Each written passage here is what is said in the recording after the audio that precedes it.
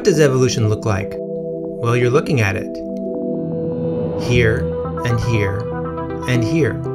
These are billions upon billions of bacteria. They're breaking through ever stronger barriers of antibiotics inside a really big petri dish called the megaplate at Harvard University. The bacteria are eating, growing, and multiplying. Along the way, they're also mutating and evolving. The evolution of bugs on the megaplate, it turns out, mirrors real life. Every single antibiotic that has been introduced medically so far, bacteria found ways to evade it. Every single one? Every single one.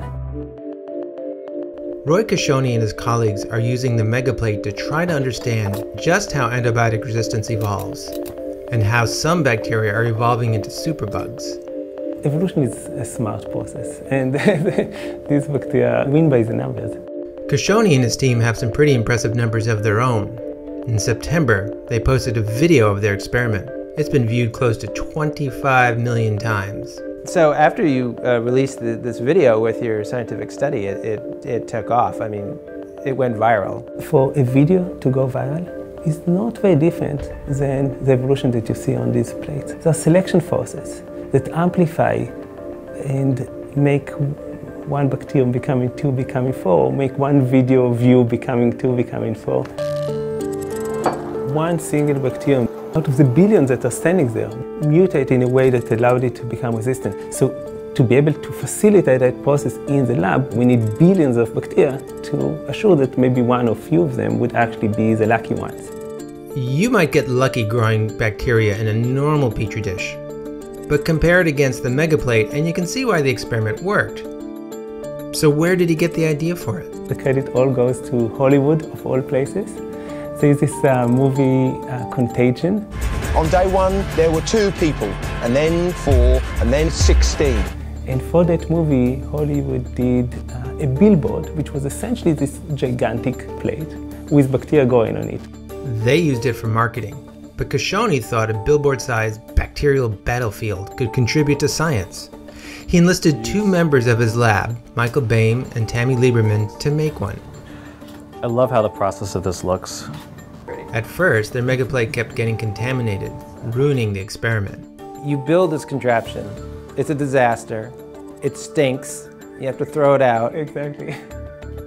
Why do you then keep doing it? We just felt that, hey, this is a device that no one has built before. Let's make it work and see what happens. And the first time it worked, we were like, oh my God. Here's what you're looking at. They pour a smooth slab of agar, stuff for the bugs to grow on, inside the megaplate. It's divided up into zones, each with a different level of deadly antibiotics. They drop a few bacteria at the ends where there are no antibiotics. The bugs multiply and expand like a wave. Then they hit the first antibiotic zone. There's enough of the drug there to stop them. But then mutants arise that can withstand the dose. The mutants create new waves that reach the next zone. Now they encounter 10 times more of the antibiotics, then 100 times, then 1,000. The whole journey takes them 11 days. Kashoni and his colleagues then plucked mutants from all along the megaplate and recorded their mutations. It took remarkably few mutations to produce the most resistant bugs. We can actually map in a very systematic way all the different possibilities available for the bug to become resistant. We can predict what will happen before it happens. So it kind of gives us a way to anticipate the future. Kashoni and his colleagues hope to use this mutation map to predict the future of antibiotic resistance. And if they can do that, they may be able to improve the treatments doctors give for infections. They're not quite there yet. The megaplate experiment was just the beginning. But we have an antibiotic crisis on our hands right now.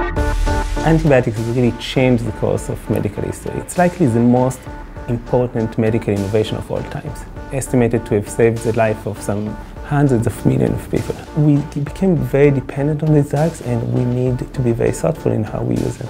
When we come together globally to address this problem, we're going to prevail, but we're going to prevail also by reminding ourselves that in this relationship between bacteria and human, it's us that depend on them at the end of the day, much more than they depend on us.